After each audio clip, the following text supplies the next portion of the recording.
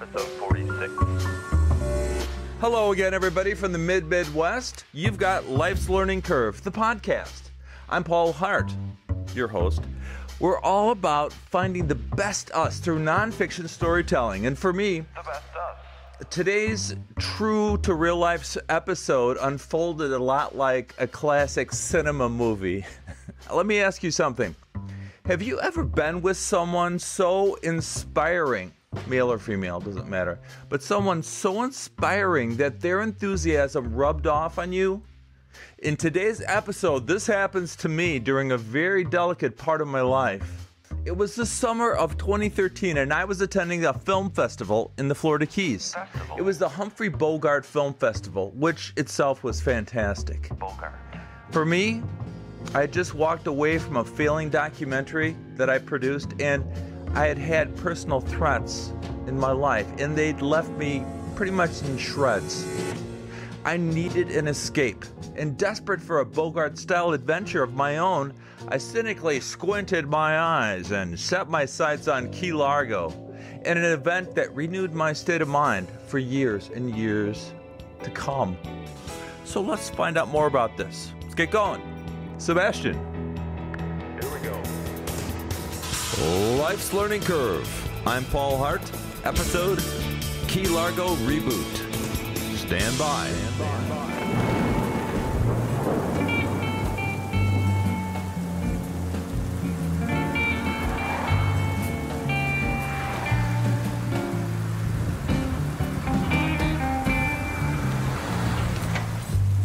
It was a dark and humid evening in Key Largo, typical for a July steamer on the Florida Keys, and there I sat in a cheap little motel, the Cocky Motel.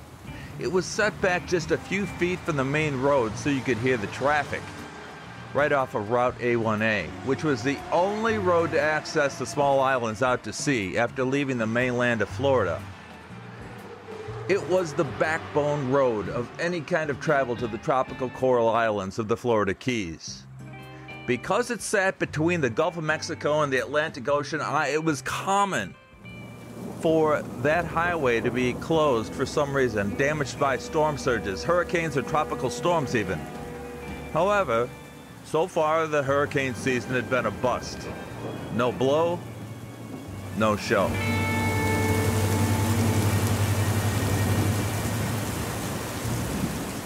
I downgraded to a basic room at the motel because it was just me.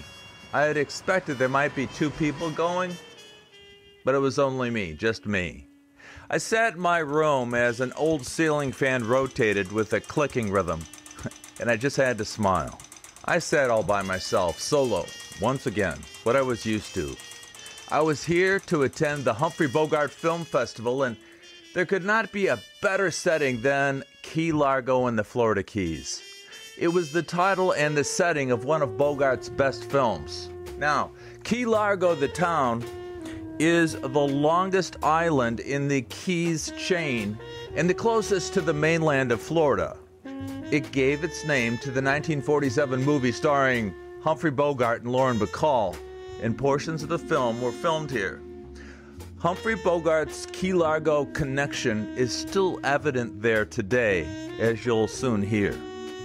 So I had purchased 2 tickets to the Humphrey Bogart Film Festival many months prior to this. I was sure I'd have a great girlfriend by festival time, but luck had not been with me, so I would make the best of it. Anxious, I couldn't help but wonder what adventure was ahead of me. Would I meet someone? Might I network with someone in the film community? Would I meet Stephen Bogart, Humphrey Bogart's son? Would I? The festival would consist of 15 classic Bogart films on 3 screens in the local theater. And each evening, this was the best part, each evening after the film, and sometimes before the film, patrons would all meet up for cocktails and conversations prior to the nighttime screenings.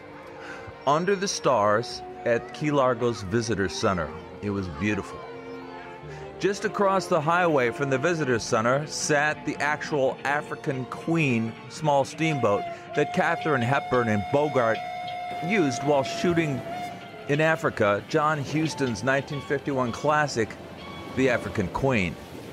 Now, just attending this event left me with this feeling. The feeling that I was actually entering a Bogart film. As for me, I had just left a documentary job down in Key West, at the bottom of the Keys. What had once been a smooth, straight shot of a production had turned sour, and I didn't actually know why. What I did know was that I was out of time to shoot, and I was out of capital. So, there I sat. As I had driven my gutless four-lunged rental car up the Florida Keys on that tropical, rainy, stormy Monday, the thoughts of that documentary, it was eating at my soul. But soon afterwards, I arrived and downgraded my room and checked into the Conky Motel. I drove that gutless four-banger of a vehicle down to room 317, and I might as well have walked because my room was next to the office. It was a small yet adequate room with just the bare essentials: bed, bath, TV. Oh, small air conditioner that rattled. As my ceiling fan in my room clicked, I looked out my half-steamy window. It was late afternoon, and the sun had just come out from hiding, and it lit up the landscape like so many spotlights on a movie location. Just in time for me to find the nearest place to grab some food and a delicious adult beverage. After a shower and clean clothes, I walked next door to a place called the Caribbean Club. Real name, great place.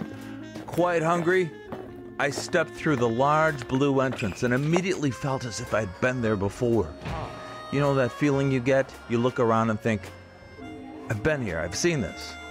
It was familiar, but I had no idea why. I knew I really hadn't been there. The place was paneled with wood heavily. It was rustic Dade County cedar as a decor.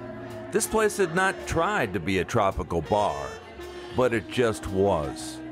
Immediately, the Caribbean Club reminded me of a bar Humphrey Bogart himself might spend some time. Now, Humphrey Bogart once said the following: "The problem with the world is that everyone is just a few drinks behind." The people filling the place were mostly locals that night, and I liked that. It was true flavor, real people. Hi, what can I get you, sir?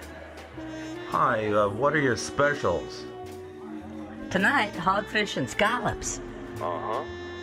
Sounds great. Tastes even better. Sure it does. That'll do, thanks. As the sun sizzled into the Gulf, a four-piece band came back from break, and a more southern fried sound filled that bar. I sat and I nursed a couple of gin martinis, a favorite of Bogart's. I thought, well, I might as well. And when my fresh catch hogfish and scallops came, I ate like the hungry man I was.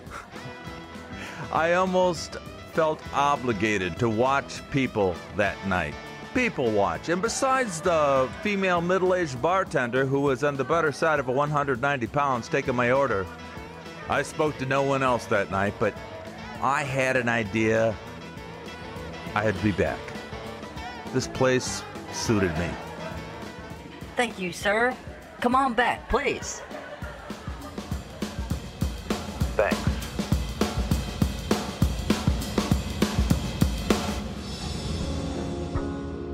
The following day, about 3 p.m. in the afternoon, about 150 of the festival patrons assembled at the Key Largo Visitor Center for a general meeting. Schedules of films, times, places were distributed, and movie passes were handed out. I was given 2 passes as I had purchased 2 tickets. Paul? Paul Hart. Where are you, sir? Oh, I have 2 passes for you. Who is your extra person? I'll make a tag and lanyard for them. It's just me. I'm solo. Embarrassed, I searched the crowd. I knew no one there. Now, the ages ranged from film students to seniors, probably 50-50 male-female. Most came as couples or came as groups of friends. After orientation, we all moved into a larger, more comfortable space for our first of 5 evenings of cocktail parties before the movie. We were greeted by Stephen Bogart, Humphrey's son, Leonard Maltin, film critic, and other Bogart representatives. Stephen Bogart opened by saying, "Hello, I'm Stephen Bogart, and welcome to the Humphrey Bogart Film Festival here in beautiful Key Largo. We're all friends here, we're all fans, or combinations of both. Grab a drink and let's celebrate my father's films and life. Cheers, everyone." Immediately, I saw that our hosts were all accessible. They wouldn't be distant, and they were very approachable to talk with. Bogart's wife, Lauren Bacall, was supposed to attend, but had been in poor health and wouldn't be there. I kind of liked that the dress for these events was cocktail party casual, 1950s and 1940s style, which seemed very appropriate for a Humphrey Bogart Film Festival. Now, I have to tell you, I tried my best to mix, to mingle, and to enter group conversations, but I felt awkward. Each time I tried, awkward. Where's my adventure? I wondered. How come I can't? If I was to step into an adventure, I would need to step away from my anxiety-neutral position. Therefore, the following 5 festival days were going to have to find me outside my modest and somewhat shy comfort zone. Now, first off, I need to explain something. I'm going to use a term frequently, so I guess I'd better define it. And the term is film noir. N-O-I-R. Film noir is a type of crime film featuring a cynical, malevolent character or characters set in a sleazy setting, and there's an ominous atmosphere of things might happen. That is conveyed by shadowy, harsh-lit photography and foreboding background music. You put that all together, film noir. Bogart did a few of these. Now, this isn't a movie review, so I'm not going to sit and review his films. I like them all, for the most part, some more than others. I am a fan of Humphrey Bogart's work, especially when his pal and drinking partner, John Huston, directed him. And that week on my own, at a local theater, I screened the following Bogart films. A Western adventure drama from 1946 called The Treasure of the Sierra Madre. A 1941 crime drama shot in film noir called The Maltese Falcon. 1951's The African Queen and To Have Not, where Humphrey Bogart met his future wife, Lauren Bacall. And who can forget the dramatic romance war film 1942's Casablanca?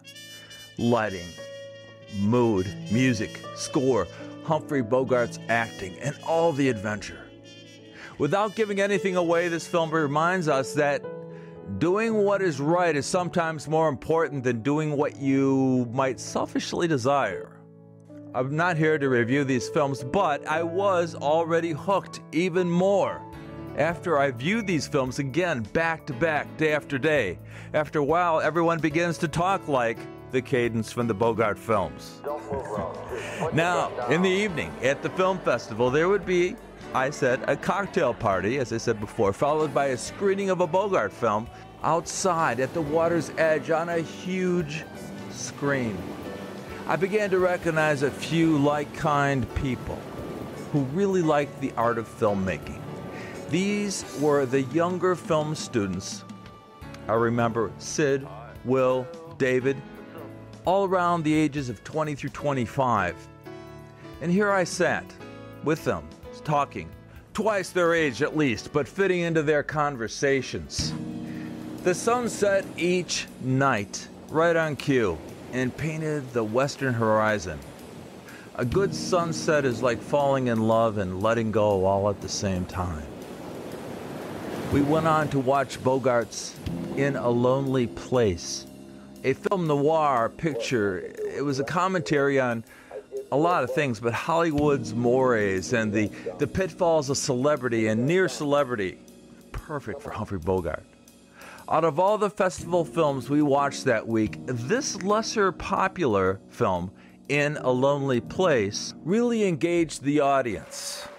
After a warm audience reception, Stephen Bogart and Leonard Maltin took the stage and announced that Humphrey Bogart's film production company he created back in the 1950s, called Santana Films, was once again active and was proud to be releasing a new film in the classic style of film noir.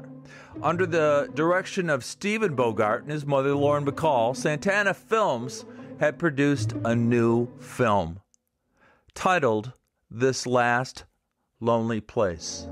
And what followed was a promo for that film, which was projected up on the giant silver screen where actors and actresses existed in a larger-than-life way. The promo delivered a gutty, weary protagonist working a cab when something happens and changes his perception of what is safe and what's not. It was just a 3-minute promo, but it was intense, and it exposed the nighttime underbelly of Los Angeles.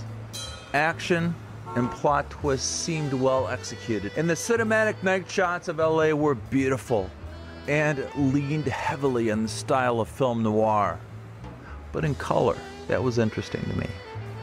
As the lights came up after the promo, the audience went up for grabs.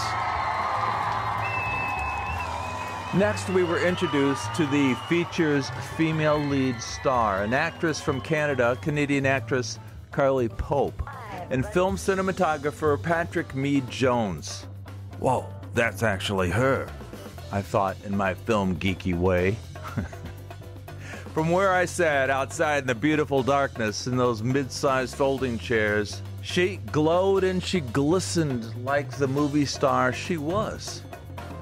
I was becoming more and more film geeky than ever. By that time, I was able to somehow step away from my anxiety-neutral position. Welcome to the Caribbean Club. Paul, come sit with us. Later that night, I returned to the Caribbean Club and saw a couple of my new festival friends there, and we sat out back in the very tropical palm-treed picnic table area where the waves glistened as they toppled over the sand rhythmically. We laughed, we had a few drinks, and told our own unusual, ironic, and quirky film production stories that we'd all gone through. Delicious beverages were consumed, and little did I know, I was beginning my Bogart adventure, and at, of all places, the Caribbean Club. Perfect. Now, let me tell you something. What's that, Sid? The problem with the world is that everyone's a few drinks behind. Yeah, Bogart quote, caught ya. How about the new film? What's it called? That Last Lonely Place. It's like the film title we watch tonight. It's film noir, right? That's what I got from it.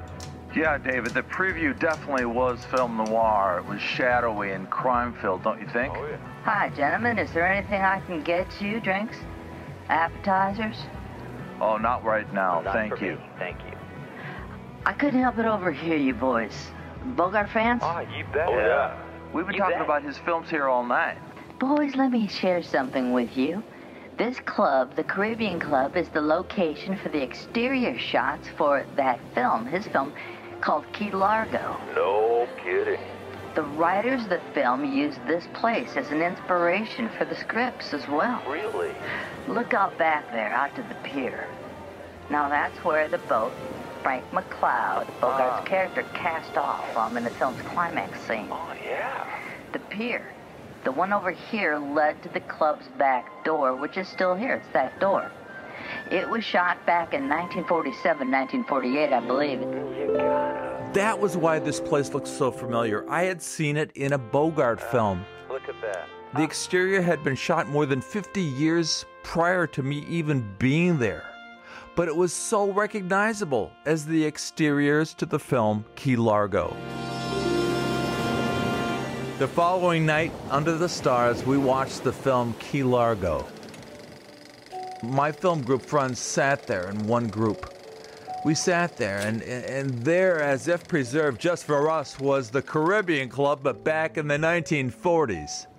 looking as if it was just shot yesterday. As film geeks, we just embraced that coincidence.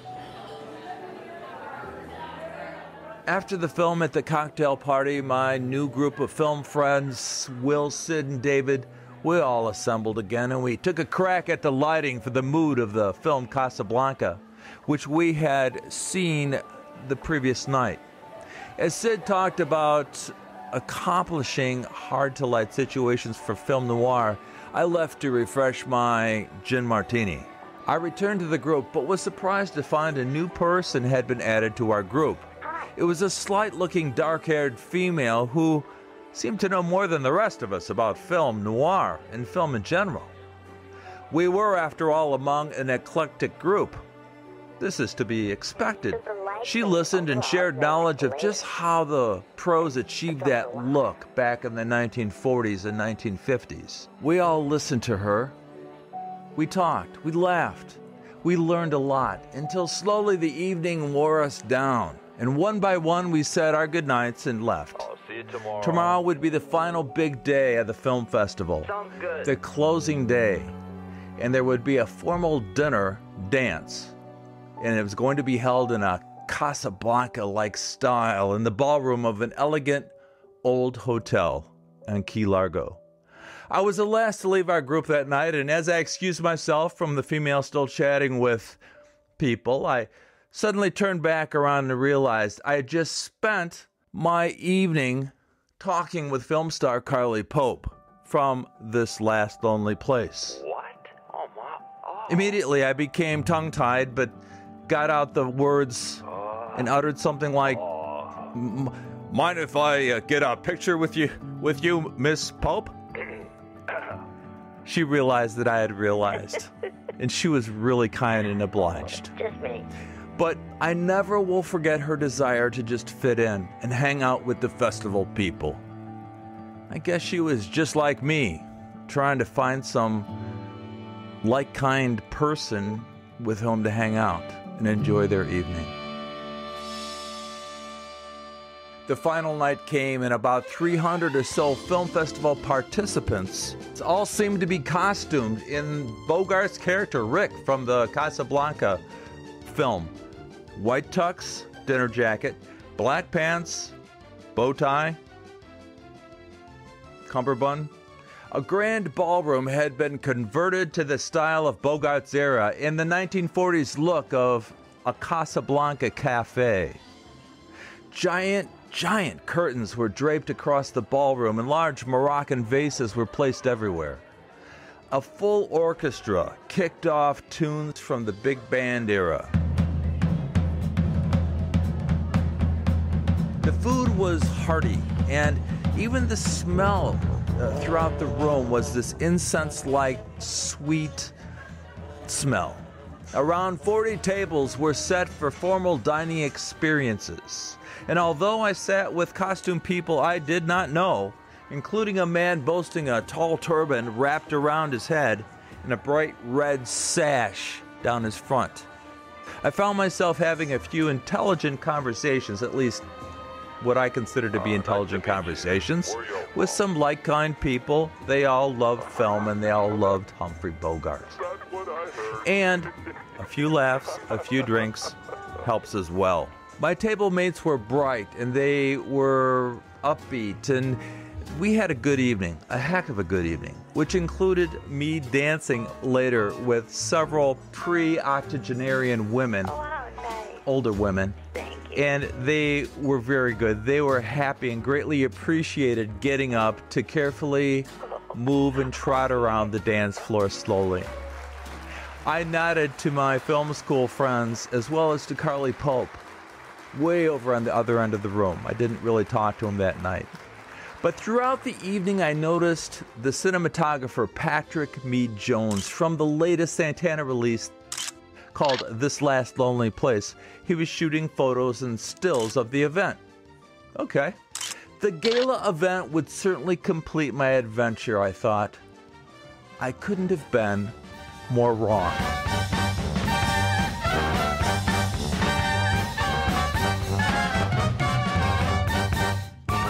On my way out of the ballroom, I was invited by the man with the high-wrapped turban from our table to join him and his wife. Oh, excuse me, Paul. I'd be greatly honored if you joined my wife and I for a highball or two at the Caribbean Club. Yes. You care to join us? Sure, I'm honored. The Caribbean Club it is.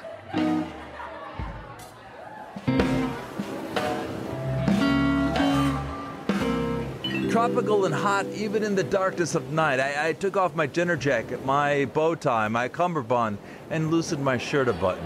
Grab a table over there. We entered the club, and the place was packed with locals and tourists, and after all, it was a Saturday night. I do not recall the actual conversations that night, but here's what I do recall. Sitting out back, once again accompanied by a bright moon and the rhythmic waves slapping the sand, we sipped our gin martinis. But it wasn't more than a few minutes when we were surprised.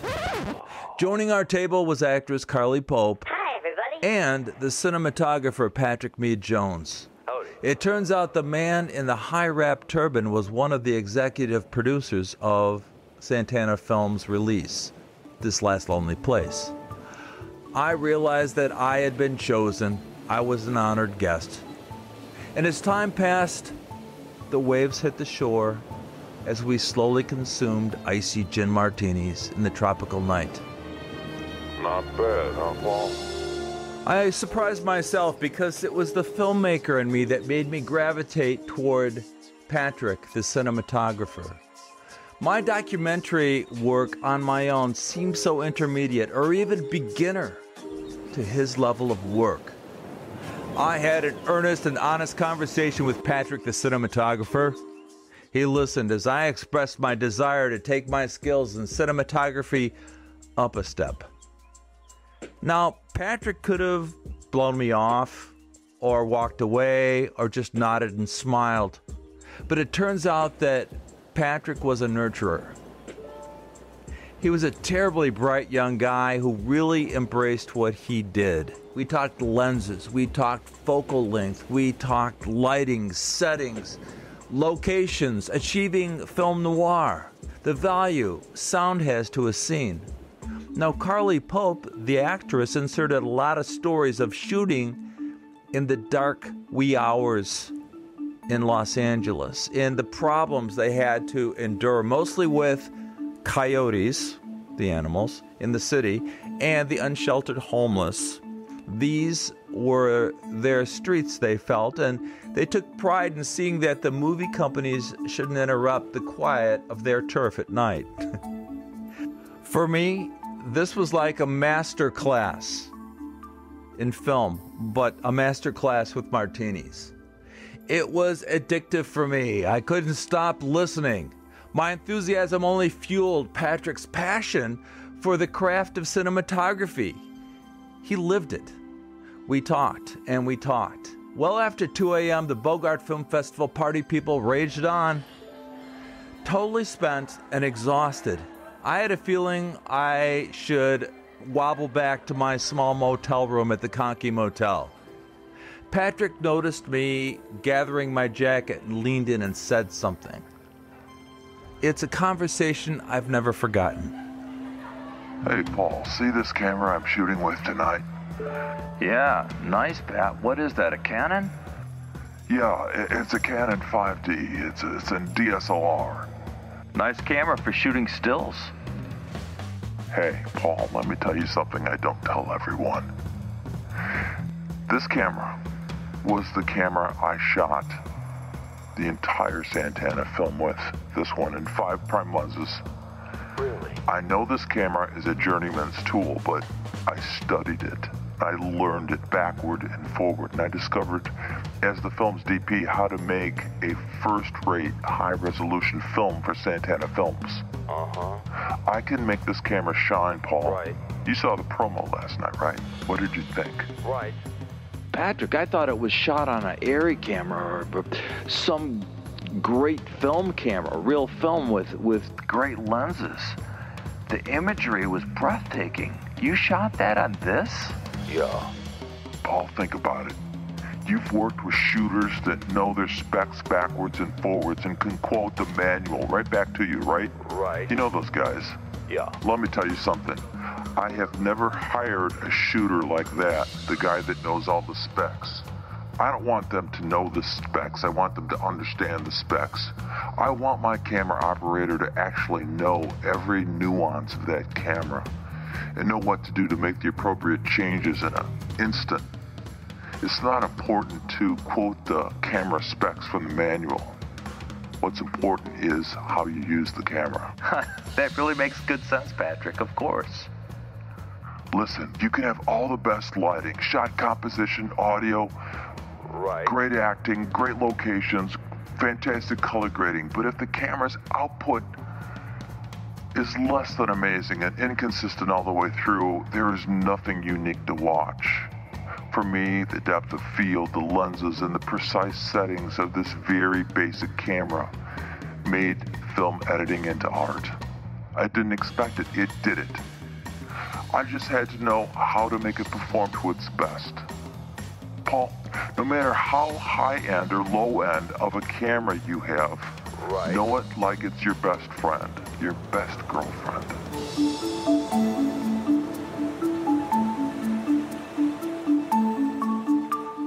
Now, my head was spinning. It was probably a combination of the gin and, more importantly, the value of Patrick's advice. Oh, I heard him loud and clear. As I turned away for a second to gather my jacket, I turned back and Patrick was gone, probably to get another delicious beverage. But it was my time to leave as well.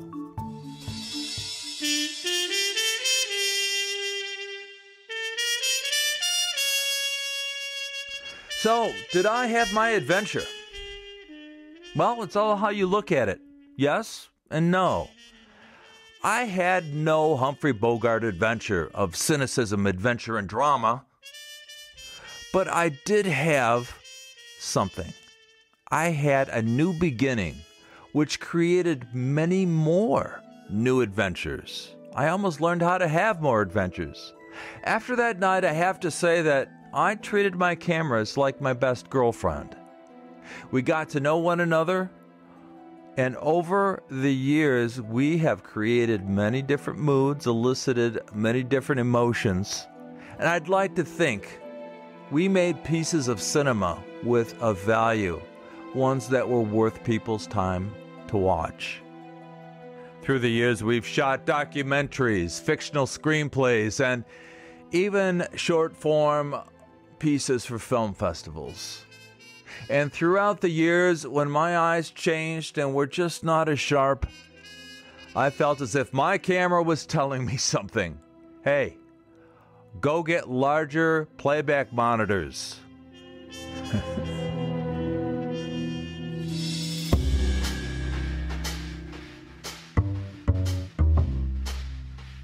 So what is our takeaway? What did I learn?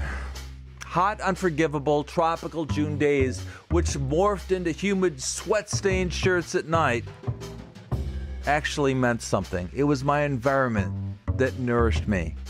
And each day, I had viewed a daily dose of film noir. Masterpieces of actor Humphrey Bogart. Now, I entered this film festival to experience a Bogart-style adventure, but instead I got a cinematographer's dream masterclass with martinis. I had met up with someone so inspiring that their enthusiasm rubbed off on me, and I stepped up my camera knowledge, my willingness to share my enthusiasm with others interested in film, just like Patrick was to me. I stepped up to find a better me waiting in the wings. And the learning curve continues. For Life's Learning Curve, I'm Paul Hart.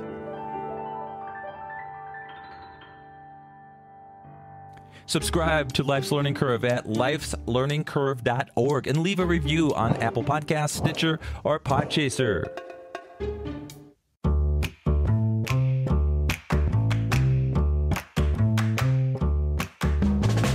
Episode 46, Key Largo Reboot of Life's Learning Curve podcast was put together by producer Sebastian T. Dog, executive producer Paul Hart, technical director Heidi Cerner, editor Paul Richards, audio and sound Riley Hart, production manager Kevin Sanderson, audio equipment manager Patrick Mickelson, broadcast engineer Danielle Morvay. Find us on Facebook and listen to us just about everywhere podcasts are heard. Visit our website, lifeslearningcurve.org, and please subscribe, read a blog, or shoot us an email. This episode has imaginative voice recreations to protect the privacy of others. Names have been changed and characters conflated. I'm Paul Hart, and we will be back soon with more stories from Life's Learning Curve. We're clear.